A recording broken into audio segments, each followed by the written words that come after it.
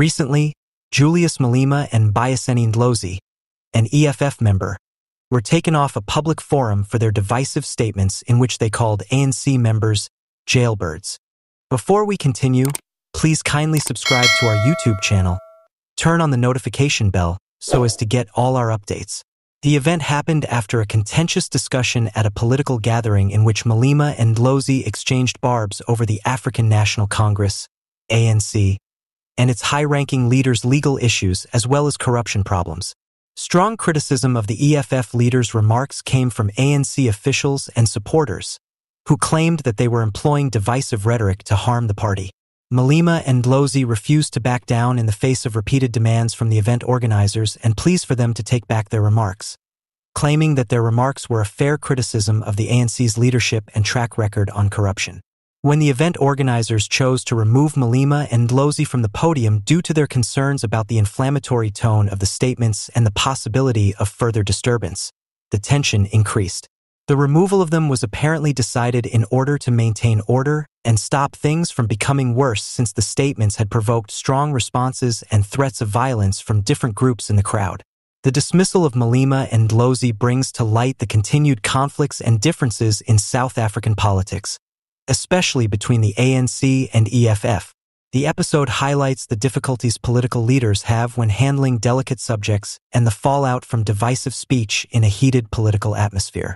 Once more, political analyst and MK party member Nathi Sithole has strongly criticized Julius Malema, the commander-in-chief of the Economic Freedom Fighters, EFF, and demanded clarification on his purported shortcomings. Sithole's remarks coincide with escalating hostilities between South African political groups, as many are questioning Malema's leadership. A devoted supporter of the MK party, Sithole voiced her displeasure with Malema's remarks, saying that no one had specifically pointed up any areas in which Malema may have erred. In a recent public speech, he said, "Someone needs to tell us exactly where the CIC Commander-in-Chief Malema got it wrong." Sithole claims that Malema's leadership has been revolutionary in that it has confronted problems of corruption, land redistribution, and economic inequality, while also challenging the established quo.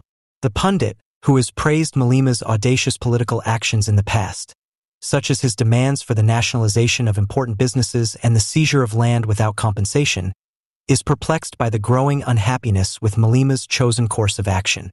Sithole believes that a large portion of the criticism leveled at the EFF leader is unfounded. Vague claims that Malema is misguiding us will not persuade us. What specific instances are there? Sithole inquired, pressing critics for a more thorough explanation. One of the loudest political groups advocating for social justice and economic change has been the EFF, led by Malema. But in recent months, criticism from both within and outside the party has increased. Some claim that Malema's strategy has grown polarizing and has alienated prospective supporters in the political arena. Some contend that his extreme positions are losing the EFF significant support from those looking for more reasonable answers to the nation's problems. Sithole is still a strong supporter of Malema's ideas, but his call for openness reflects a growing dissatisfaction in political circles. He urged people who were criticizing Malema to provide specific proof of his shortcomings, stating, "We need to know where he went wrong." His plan for South Africa is still one of the most audacious and cogent in the current political landscape up to that point. It is unclear how Malema's critics would react to Sithole's challenge.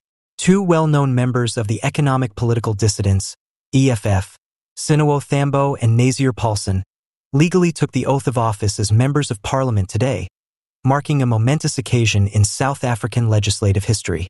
They take over for the serving members of parliament Floyd Shivambu and Jimmy Mani, who were given fair power to take up their seats as a result of the EFF effort. Sinawo Thambo, a member of the EFF headquarters group and a diligent political planner, is given a plethora of political method and grassroots training for his new parliamentary role.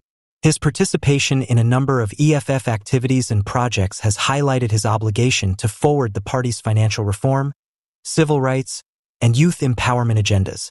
Strongly knowledgeable with the EFF stance on important public problems, Paulsen is well known for his outspoken advocacy of monetary policies and land modification training.